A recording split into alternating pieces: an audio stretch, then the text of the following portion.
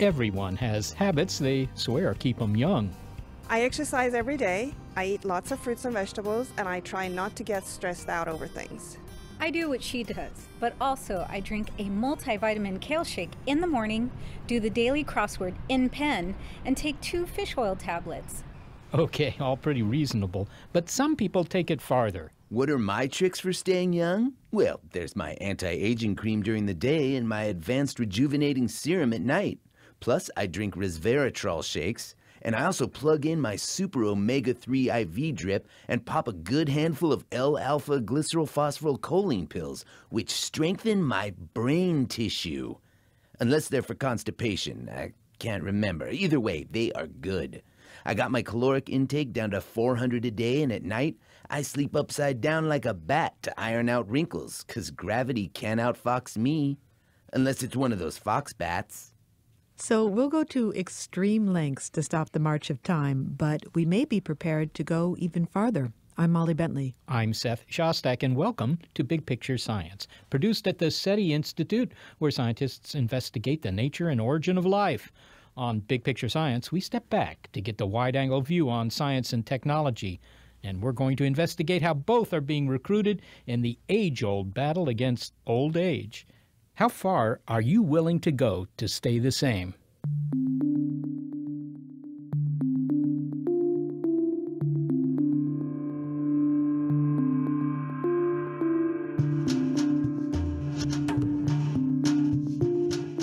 Here's a true story. In the late 19th century, a French surgeon of Russian extraction, Sergei Voronov, dedicated himself to developing a therapy to help him stay young and retain his virility. His work was based on the theory that hormones, specifically testosterone produced by the testes of young animals, would rejuvenate an older body. And his plan was to inject himself with a solution of dog and guinea pig testicles. Here I am in my lab, where I'm going to take this beaker of crushed animal testes and this syringe. Then I'm going to roll up my sleeve and... Yeah, you know what? This story is plenty vivid already. Why don't you guys just take it away? Okay, so Sergei Voronov takes crushed up animal testicles and injects them. But they didn't have the elixir properties he'd hoped for. In fact, they don't do much of anything except make for some pretty resentful dogs and guinea pigs. And speaking of such things, for his next round of experiments, Sergei found other volunteers to use as guinea pigs to test his novel therapy. He refined his idea by suggesting that what was required was a closer relationship with testicular tissue. His plan now was to graft monkey testicles onto human male volunteers. He thought that this could extend the human lifespan up to 140 years. The first monkey gland to human transplant took place in 1920. Again, the idea was that the men would have improved virility and be generally rejuvenated in mind and in body. So by the time of the Great Depression, more than 500 men had received Sergei's monkey gland therapy, even though there was no proof whatsoever that it made the men younger. In fact, in many volunteers, complications arose. In the end, the experiments stopped, the reputation and career of Sergei Voronov languished, and eventually he disappeared from the scene. But here's the thing. What he was doing sounds extreme, right? But although his bizarre and gruesome xenotransplantation experiments wouldn't be done today, Sergei Voronov's story illustrates just how far we're willing to go to prevent aging. And today we're just as passionate about stopping the wrath of the wrinkles, the challenge of the liver spots, the prunification of the populace. Major research labs are devoted to using the tools of modern science to beat the clock.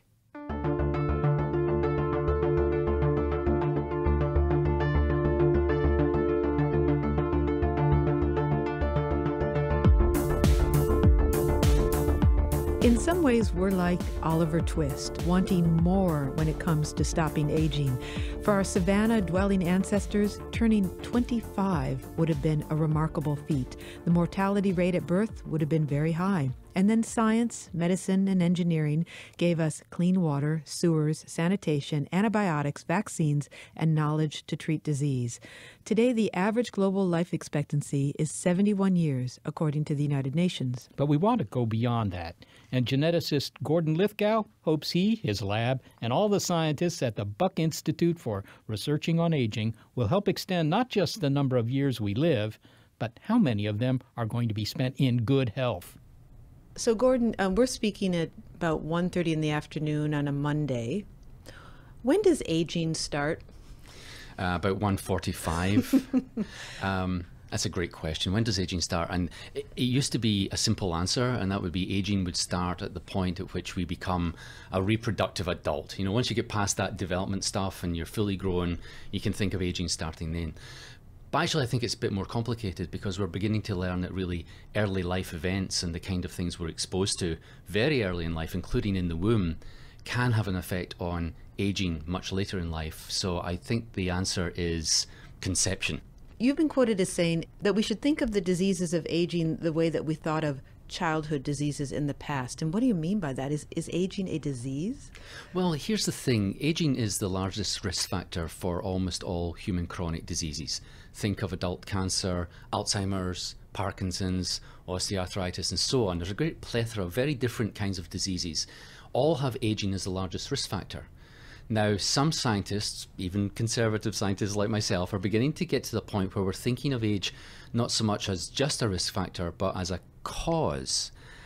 Now, that at first sounds quite unlikely. How can you have a single cause for, say, Alzheimer's and cancer? They're completely different diseases happening in different tissues, very different in their nature, treated in different ways, of course, and have different outcomes. But if you look back at childhood diseases at the beginning of, say, the 19th century, those were very different diseases, all presented in different ways and all were treated in different ways. Think of polio and tuberculosis, for example. But of course, we eventually worked out that all of those diseases, mumps, rubella, measles, everything else, they all had a single cause, and that was microbes, viruses, and bacteria. So an infection. An infection.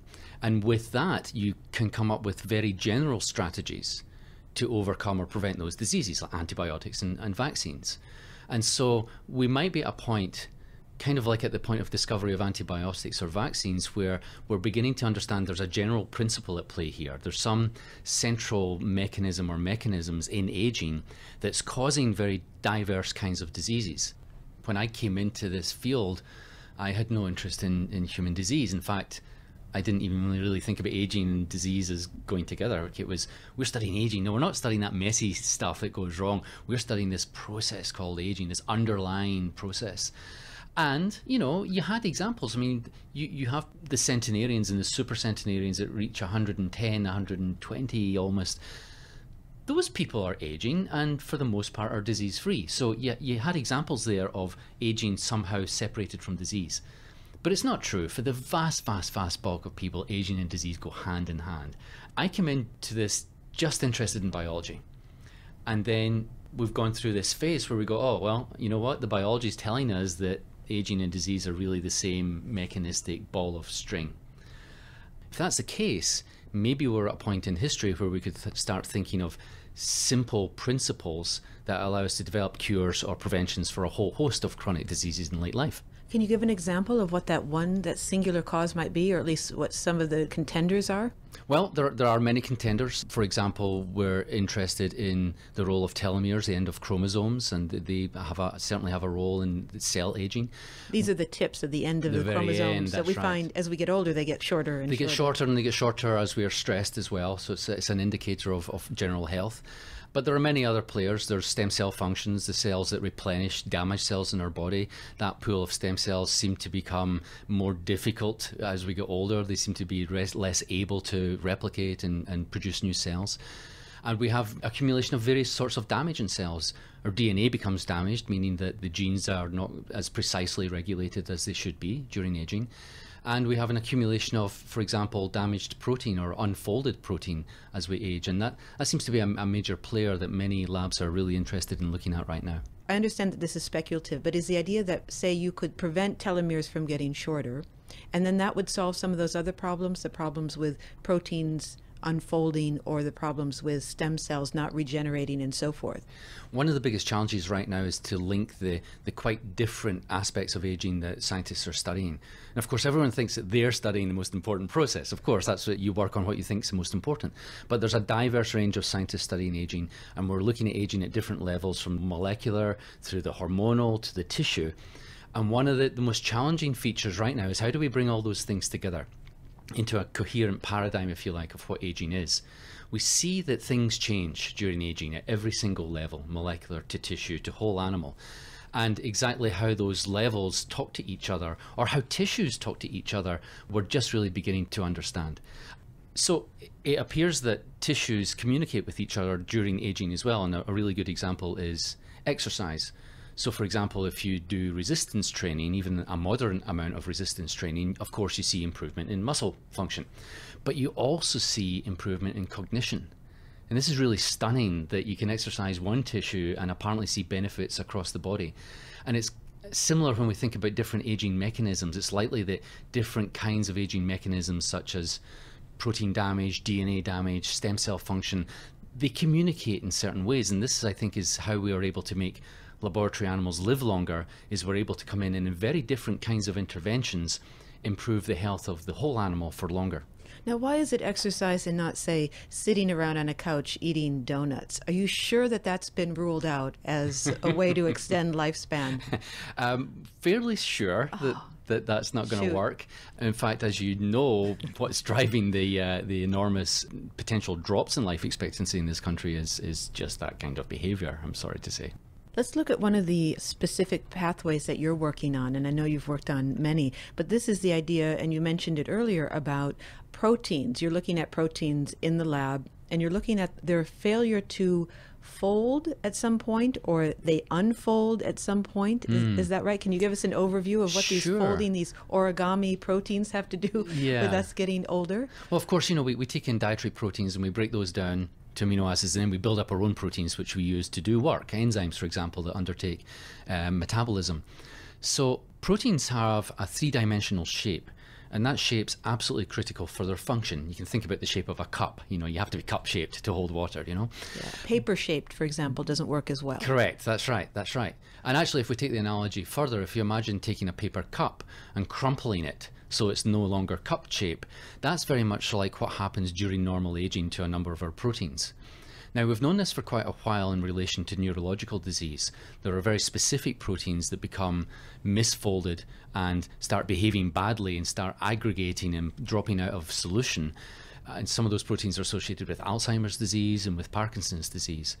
But more recently, we've been asking whether this is a general feature of proteins, many other proteins in the cell, and it turns out it is. That both worms, which we study in the lab, tiny microscopic worms, and flies, and it looks like mice as well, all accumulate damaged protein during normal aging. And this actually provides a connection between normal aging and these neurological diseases. It's possible that Alzheimer's is really kind of like a natural process. It's part of the normal aging process. It's just that it becomes accelerated in particular people in particular circumstances and manifests as a disease. So what you want to figure out is why it is that these proteins collapse on themselves or unfold. Yes, and we would like to understand why they unfold, but we also need to understand what are the intrinsic repair mechanisms. And it turns out there are many, many ways of removing damaged protein. We have in our cells the proteasomal functions which break down proteins. We have a process called autophagy, where proteins are maintained in vesicles and thrown out of the cell essentially. So we have all sorts of different defense systems. And it turns out that many of the interventions that we use in the lab to extend lifespan of simple laboratory animals, we think tap into some of these processes. It's not so much that the intervention itself is slowing aging, more that it's accelerating the capacity of the animal to remove damage. And when we do that, we see an increase in health, and we see an increase in lifespan. Is your goal, or the goal of researchers, and maybe they're different, is it to delay aging or do away with aging altogether? Well, different scientists will definitely say different things. They generally aren't motivated to live forever. I guess a couple are.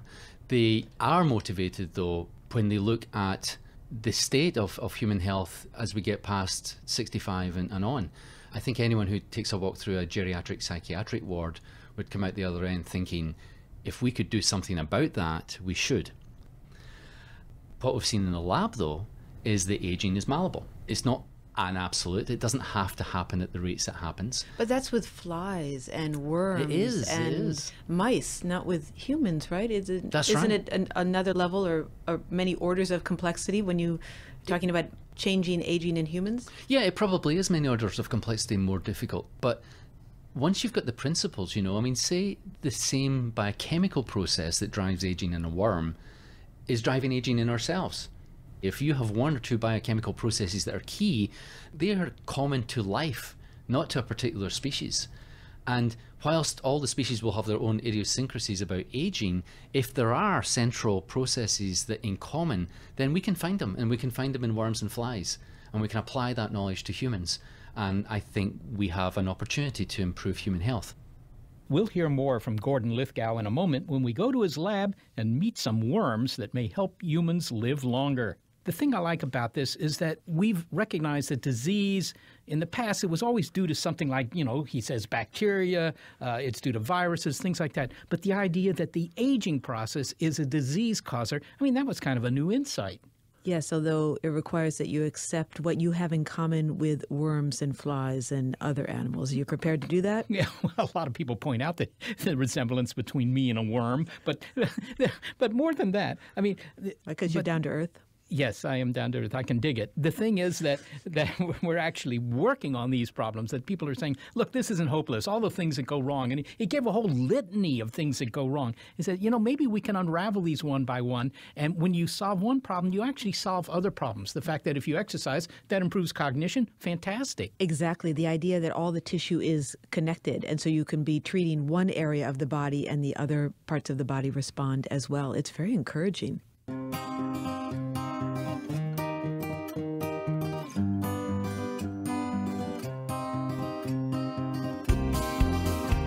So we've been hearing about how scientists are trying to extend our lives by tackling these diseases that come with old age, but later we'll talk about more radical measures we can take so that we can all enjoy our 100th birthday and beyond. It's Raising the Minimum Age on Big Picture Science.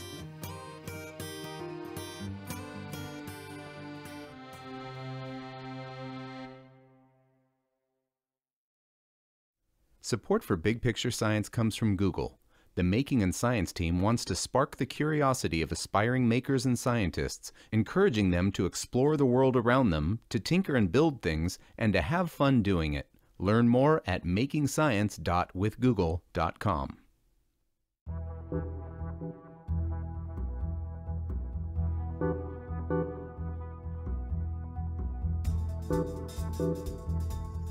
We heard from geneticist Gordon Lithgow that animals share some basic biology. So the biochemical processes that cause aging in worms, for example, may cause aging in you. And worms are Dr. Lithgow's lab rats. He wants to find out why the healthy functioning of the worm's protein breaks down. And as he explained, it could be key to stopping other degenerative processes. So could worms have the key to the fountain of youth? Well, if so, it's a tiny fountain. The worm that Dr. Lithgow and his researchers study is called C. elegans, and it's a silly millimeter in length. Even so, the transparent nematode is a kind of rock star among the white lab coat set. It's widely used as a model organism to study basic biology. Its natural habitat is dirt, but here C. elegans is living the cool lab life. Well, we're now in Gordon's lab, and we've walked into a room where there are many refrigerators. And do I want to know what's in these refrigerators? Oh, you absolutely want to know. So we work on a tiny little roundworm called C. elegans. It's a millimeter in length. And what you're looking at here is a C. elegans housing project. So this is not a refrigerator, but an incubator that keeps the temperature constant. So is the C on the refrigerator there for C. elegans or for Celsius? Celsius, that's Celsius, yeah. When we open the fridge, you'll see there's a whole bunch of plastic boxes, and inside the plastic boxes, you'll see these round plates. And the worms are essentially growing on these plates, and each of these plates, even though it's just about an inch in diameter, contains hundreds of these individual C. elegans. May I see one? Can I hold one? Yes, of course. Okay, so I'm holding this dish. Ooh. Okay, the top just fell. Did we just lose some worms? It's fine. Oh gosh. Okay, now I'm sort of shaky. Yeah, so just hold it like that. Yeah, okay, I'll hold it so this you're way. holding one finger on top, one on bottom. Okay, I really hope that no worms fell onto the floor. So sorry, I'm not used to doing this. Sort of murky, yellow, gelatinous substance, and you're telling me that there are worms in there that may hold some of the secrets to how we age? Absolutely. So we've been studying the aging of these worms for over 20 years now, and we know hundreds and hundreds of genes that determine how long it lives. So the normal worm lives about 20 days, but different genetic mutants live anywhere from 40 days to 100 days. So they really are quite remarkable. Hi, Manish. Hi.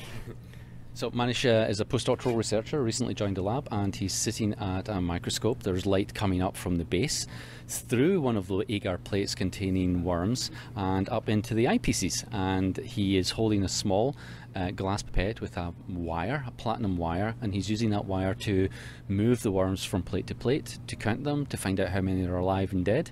And over the course of a month, Manish can find out if a compound or some other intervention is slowing aging in these animals. May I look into the eyepiece here? Yeah, sure. No, will I see a worm? Yeah, you can see. Yeah, if you look into eyepieces, you can definitely see the worm. Let me focus it for you. Oh my gosh. Can you see that? Yes, I absolutely can. On the corner right-hand side, you can see like the very aged population. It's a single worm. It's almost like non-motile. That's a 24-day worm. It's not moving. So this is an old worm.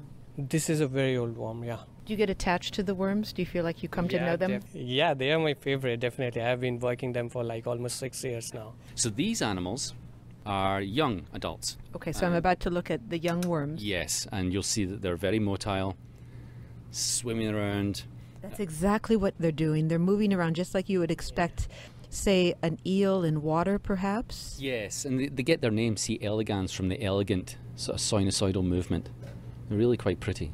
How do you study proteins in these worms? How do you extract the proteins in these animals? Well, we grow large quantities of these animals and we have to break them up. So we do a protein extract. We extract the proteins, total cellular proteins from these worms. And then we have a protocol that purifies those proteins that are altered in shape and become insoluble. And so we can visualize that in different ways on gels, but also by mass spectroscopy we can identify what those proteins are, and we can quantitate the proteins. So we can get a very accurate picture of what proteins get into trouble during normal aging. And it turns out it's proteins from all over the cell and from different tissues as well. This is a widespread, proteomic-wide process of protein damage. Manesh, finally, how many worms do you think you've seen in your work as a scientist? Can you put a figure on it? In my 6 years, I can't even count them. It's like billions, more than that. Yeah, so I can't really count them. I have seen like many. Gordon Lithgow is a geneticist at the Buck Institute for Research on Aging in Novato, California. Manish Chamoli is a postdoctoral researcher at the Institute. Okay, so that team is working on the idea that aging may be at the heart of a constellation of age-related diseases. So if you treat one failure, such as the loss of healthy protein functioning, you might stop others and also prevent age-related diseases, including Alzheimer's and Parkinson's. But some scientists are taking more dramatic steps in the age-old fight against old age. Instead of curing diseases, why not engineer resistance to disease and to aging itself directly into our genome? Hi, this is George Church. I'm a professor of genetics at Harvard Medical School, and I'm interested in talking about ways that we might reverse aging. We heard that the biological processes in worms and flies are the same as in humans, but that also applies to other animals, including the supersized. From 1 millimeter worms, we now zoom out to the 20 meter, that's 66 foot, bowhead whale. The bowhead whale is a member of the right whale family, and geneticists such as George Church think it might be the right whale to help forestall our meeting with mortality. The bowhead is thought to be the longest-lived mammal, and even more, it remains disease-free for most of its life. Recently, scientists sequenced the whale's genome to see if they can explain just how it does this, but it's just one of the organisms that geneticists are studying. Eventually, they want to put a suite of Methuselah-like genes into our genome. This is synthetic biology. Genes of one organism are copied and added to those of another in order to get it to do something that it otherwise wouldn't do. We've altered the genome of simple organisms, such as the E. coli bacterium, but now we're scaling up. Dr. Church's book is Regenesis: How Synthetic Biology Will Reinvent Nature and Ourselves. A cutting-edge example of synthetic biology is changing the genetic code of industrial microorganism like E. coli so that it is resistant to all viruses and has new amino acid capabilities. Well, how do you do that? I mean, are you removing or adding genes the same way you would rearrange Lego blocks or something like that? Oh, yeah, it has a lot in common with that metaphor. We literally synthesize the DNA chemically on chips and then can assemble them automatically, essentially, in the lab and inside the organism. The organism will find it to the right place. In fact, it's better than Legos because it goes zooming in, finds the right place, and pops one out and the other one in. So, I mean, it's sort of self-assembling Legos once you give it the right instructions? Exactly, self-assembling Legos. I like and it. it's all goes from the computer to organic chemistry to the self-assembly process. One thing that is revolutionary and very recent is the ability to do precise editing with CRISPR. CRISPR, to me, that sounds like something that's down at the local chicken outlet. Maybe you could Yes. tell me what it is. Let's de-jargonize. So CRISPR is a molecular machine that is composed of one protein and one RNA, and the RNA searches throughout your entire genome of 6 billion base pairs, randomly testing out every position until it finds that one needle in a haystack place where it can land, bind precisely, and cut, and then either make a deletion or your favorite substitution. Well, George, I think most people are aware that we can re-engineer plants or bacteria. I mean, many of us have heard of genetically modified crops, after all, and the idea of making bacteria that could produce oil, for example, that's already been tried. But you write about the possibility of altering the human genome. E. coli, algae, they sound rather simple compared to us. How safe is it to swap in or out genes for humans? Well, you know, it's interesting. There's a lot of discomfort with genetically modified crops in Europe. It's embraced in many other countries. But in Europe, they've now approved the use of genome engineering in human beings, so-called gene therapy. And there are about 2,000 clinical trials worldwide going on showing great progress in gene therapy since its sort of dismal start point in 2003 when there were 2 deaths from an oncogene that was activated. So what you're saying is that, in fact, this is a part of the world that's been rather chary about the idea of genetic engineering, and yet they seem to be moving very far when it comes to humans. Yeah, I think the difference is that it's hard to see the advantage to the consumer for a slightly less expensive food. But it's easy to see with a devastating disease to see a miraculous cure. And so the bar is a little bit higher for the risks when the benefits are low, for example, with cheaper food. While if the benefit is obvious, where you're curing a deadly disease which has no other cure. So I think it makes sense to me that's why they would embrace one and not the other. George, you're part of a team that's sequenced the genome of the bowhead whale. Now, that's an animal that lives to, I don't know what, about a century or something like that? There's some evidence that some bowhead whales have lived over 2 centuries. My goodness. Well, okay. So that sounds like it could be of interest to humans who want to prolong their lifespans. How could that be of use to us? I mean, is it the thought that there's something in its genome that gives it longevity, or could it just be its lifestyle? Technically, it could be its lifestyle. But, I mean, you can see throughout the animal kingdom that there are animals that reproducibly have short lives and long lives. It's somewhat related to size. It's a bit of a paradox because one of the ways that you die is every time your cells divide and make more of you, you take a risk that they will go out of control and cause cancer. But there's this paradox that some of the largest animals like whales and elephants live a long time without cancer. And the bowhead whale lives considerably longer than many other whales. So, what we want to do is go beyond observations of the genome to tests where we can take the likely genes and then use CRISPR to put them into some other organism and look for reduction in cancer rate or reversal of aging. Have you been able to identify what genes you need to, as it were, transplant? I mean, if you transplanted these genes into me, I also wonder whether I would develop a liking for krill or something like that. I mean, how do you know you've got the right genes? Right. Well, so we have a short list of genes, some of which have been proven to be impactful on cancer or aging in animals like roundworms and fruit flies. And others remain to be tested or remain to be tested in combination. So, for example, in elephants, they live for a long time without cancer, and they are now known to have many copies of the p53 gene. It's a protective agent. It's a tumor suppressor gene. And they have a ridiculous number of them, 40 or more copies, while humans have one copy per genome. And so that might be something worthy of exploring to see if you can use it as a tumor suppressor in a preventative strategy. There are other genes that have been shown to act in reversal. So, for example, you can suture together a young mouse and an old mouse, and you find rejuvenation of the skeletal muscle, the cardiac muscle, and the brain function in the older mouse. And then that's been hunted down to a particular gene, GDF11, which can act by itself to rejuvenate. So there's a short list of genes of this nature. Now, you've talked about mining the genomes of whales and mice and whatever. What about people who seem to have protective alleles? They have a genetic code that allows them to smoke and drink and party on, and they live to 120. I mean, is there something to be mined there? Certainly. So we're part of a small consortium that has a significant fraction of genomes of people that live past 110.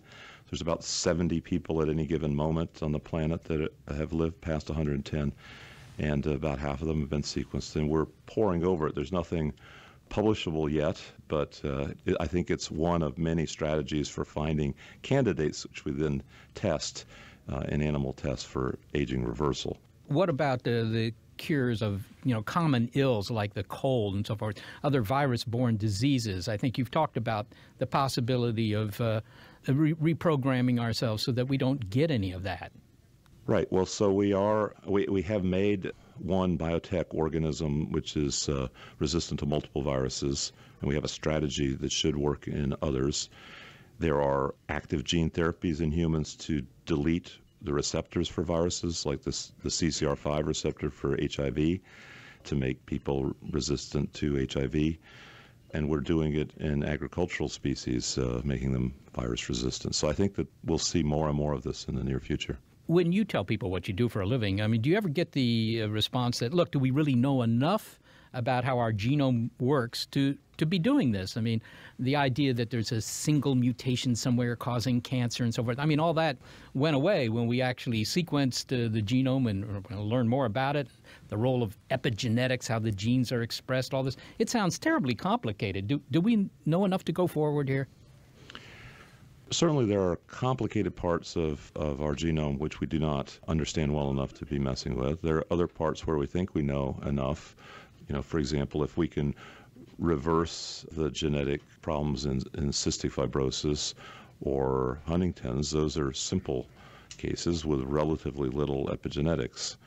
And then as we gain experience and sophistication, then we will go on to more complicated ones. So I think it's like most technologies. You start with the low-hanging fruit, the things that are extraordinarily impactful and extraordinarily simple, and you move on to more and more. Just like modern cars are considerably more complicated than the original ones. George Church, thanks so very much for speaking with us today. Thank you very much. George Church is a geneticist at Harvard Medical School, and he's the author of Regenesis, How Synthetic Biology Will Reinvent Nature and Ourselves. Well, will we one day be lining up to become a mishmash of the best genes that we can find in nature? Next. I'd like to pick up some genes, please. All right, buddy, what can I get for you? Well, I'm thinking that I probably want to hit my stride on my 300th birthday. So I guess what I'll need are genes that protect against flu, heart disease, cancer, neurodegeneration. Yeah, sure, that's a standard package. Yeah, and I'd also like the bowhead whale gene, one giant tortoise, and the protective alleles from that woman in France who's 112 and smokes cigars. Sounds good. A centenarian special. Oh, today only buy 2 redwood tree genes and we'll throw in 1 for good parking karma. Reduces stress, extends life. That's what we found. Yeah, okay. And if it was me, I'd recommend a few upgrades. For example, this lovely allele here will protect you from dengue fever if you're traveling to the tropics. Well, I wasn't actually And planning. here we got the bacterial spore that can go into stasis and lie dormant for 240,000 years and then be revived. It's useful when you're in line at the post office. You know what? What the heck? I'll take them all. And while I'm at it, I've always wanted to play the saxophone like John Coltrane. Can you give me a suite of genes that code for jazz improv? Ah, you want cognitive enhancement. That's 2 stalls down, next to the hair restoration kiosk. Well, we've looked at the science of keeping the body healthy, but what about the mind? Can we lengthen our life with our attitude? A remarkable psychological experiment with a group of septuagenarians turns their clock back 20 years. Next. It's raising the minimum age on Big Picture Science. Big Picture Science is also supported in part by Podiversity. Podiversity offers easy access to ad-free podcasts on Android devices. Your subscription to Podiversity helps support the production of Big Picture Science and your other favorite podcasts. Follow your favorite shows and have new episodes downloaded automatically to your Android device. You can download Podiversity from the link at bigpicturescience.org or at podiversity.com.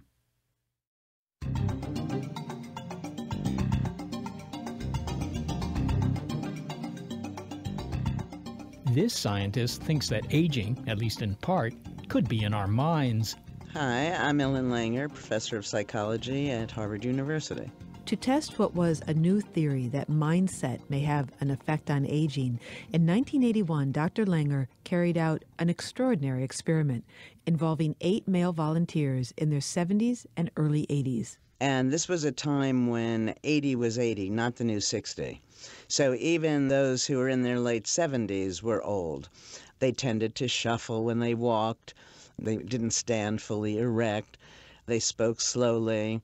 So they were what would be equivalent to perhaps your stereotype of the 95-year-old today.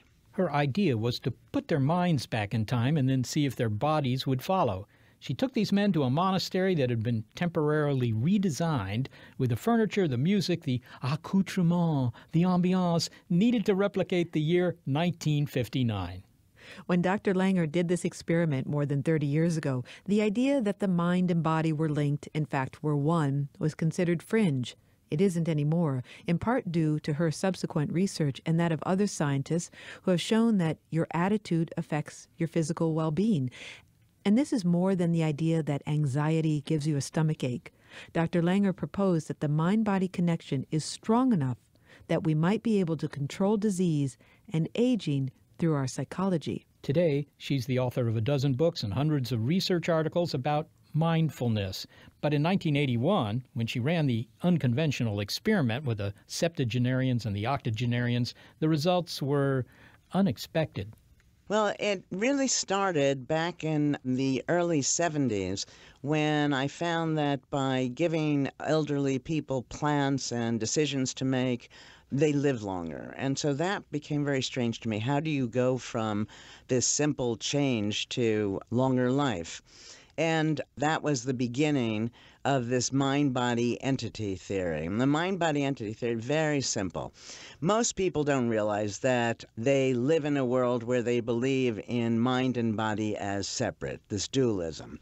And the question has always been, how do you get from this fuzzy thing called a thought to something material called the body? So what we did in a series of studies, starting with this counterclockwise study, was to put the mind back in time and take our measurements from the body. Okay, so you did the experiment. You took these guys to, I think it was a monastery? Yes. Some sort of retreat. You converted that into a living space that was designed to reprise 1959, Yes. when these guys would have been 22 years younger. So what, in their 40s or 50s, something like that? Yes, 20 years younger. 20 years younger. So if we had stepped into those rooms what would we have seen if we walked in with one of those guys? Yeah. Well, this was a low-budget operation, so you wouldn't have been overwhelmed with the change to make it 1959. We used a monastery, and what we really did was just remove the religious icons. We put up posters from that time period and books and magazines. The treatment was not so much walking into a Hollywood set, but rather it was through the discussions and the instructions to people. So, for example, at night they would watch a movie from that time, and the next day they would all discuss it, and they were instructed when they discuss it that they should be discussing the past in the present tense. They were informed that for them it was 1959. Okay, and what about mirrors? Were there any mirrors that would remind them that they weren't 40, You know, that's 50? what was so nice about it, that it started off as a monastery. So if you sort of imagine a place that has very few markers to lead us to think about ourselves. What did they do during the day, typically? I mean, can you describe it? They wake up in the morning and they're going to spend, 5 days there or something like that? What were they doing? They had discussions. They then went for walks. It wasn't full of physical activity. In fact, there was almost no physical activity. It was mostly just discussion groups where, for all intents and purposes, it is 1959. Any discussion they have has to be only up to 1959, and 1959, 58, 57, whatever they're discussing, has to take place in the present tense. And they would talk about things that were current at that time. Yes, and then and they would read the magazines that were out, and if they wanted to read the books. Yeah, so the death of Buddy Holly or the Sputnik launch of a couple of years earlier, that kind of stuff.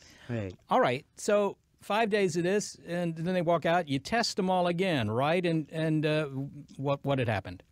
Well, it was very, very interesting to me that the change was almost palpable from the very beginning. Once they were out of the clutches of the loving families, friends, and community that told them that they were old. But you got some quantitative data on them as well, right? Sure. Grip strength, hearing, vision, that kind of stuff? Yes, we took many, many measures before we began the study. We even photographed them, and then we repeated these measures at the end of the study. And the results were in some ways remarkable. What we found was an improvement in vision and hearing, in grip strength, in gait. They stood more erect. There were improvements on cognitive abilities. And in virtually all ways, they seem to have improved, and we can say in some sense gotten younger. We took photographs again at the beginning of the study and then at the end, and then we had people who had no idea what the research was about evaluate the photographs. And those who were in the experimental group were seen as younger, looking younger than they did at the outset. Well, that's remarkable. And I have to say, and this may be my bias being in a physical science, that, you want a mechanism that could explain this, that, how is it that just by, if you will, make-believe, we're going to go back to where we were 22 years ago, that suddenly our bodies follow. How do you explain that? Sure. Well, let me appeal to your medical knowledge that you accept probably without any trouble, which is placebos. And you know that virtually all diseases that you give people a placebo and probably a third of the people or close to that will get better. Well, how is that happening? So it's the same mechanism, that you don't need a mechanism, you don't need a mediator when you have this mind-body unity. Now, of course, things are going on the physiological level. The question that you're asking is, well, does A lead to B and B lead to C? And I think that the initiation of these physical changes starts off simultaneously. And then you're going to have different physiological sequences. I'm not expert enough to speak to that. How long did the changes last? I mean, was this a permanent fix, or did they revert back to their... that's a wonderful question, and I must say that I was remiss at the time. I didn't go back and do the follow-ups. When I thought to do the follow-ups, it was already a few years later, and it wasn't... I didn't do it. But I think that all of the subsequent data, and we have quite a bit testing this mind-body entity theory, would suggest that if these people go home and they're treated again, infantilized and treated by the world around them, leading them to believe that they're only going to get worse, that they're 80 years old, their strongest parts of their life are surely over, they would go back to being like that. For the few, if there were any, and again, this I don't know, but I would assume if they went back into those old environments and changed the environment to support this new person, this new view of who they can be, then it would have maintained itself. Now, I'm not arguing that whatever changes could occur are going to go on indefinitely. What I am arguing is that we really don't know how long one can stay active, alert, and healthy. You've done some other experiments that seem to confirm the fact that you really had found a real effect here. Maybe very briefly, you could just tell me what you did with the hotel chambermaids. So for the chambermaid study, the first thing we did was ask these women, how much exercise do you get? And turns out they said they don't get any exercise. Well, that's interesting because all they're doing is exercising. They don't get any exercise because they think exercise is what you do after work, as it is for many white-collar workers.